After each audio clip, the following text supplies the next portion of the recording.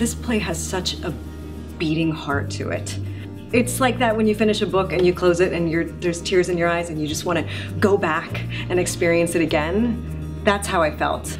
I was delighted it was being revived, and I didn't know it hadn't been revived since its original Broadway production, so that was a huge attraction. It's constructed superbly, the dialogue is magnificent, the depth of the characters is profound, and if done satisfactorily, it has an extraordinary impact.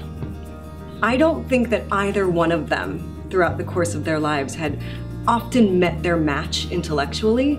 She had written to somebody else and said, "He just about knocked my props out from underneath me, and I've seldom enjoyed anything more." And there's a wonderful sort of sense of a tight-knit group, which is really enhances the process for all of us. As is most fortunately the case with Robin, have a co-lead with whom one feels tremendous confidence. I think Joy and C.S. Lewis's relationship will always be relevant. It will always resound to any audience, no matter what is happening. It's a love story, and it's a really good one. Another huge question this play asks, this huge universal question, I know I asked myself this last week when I turned on the news.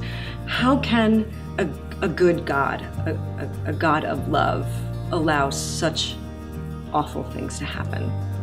That's heavy stuff. So I hope that people are asking themselves some heavy questions on the way home, and also reminiscing about some beautiful things that they've gone through in life as well.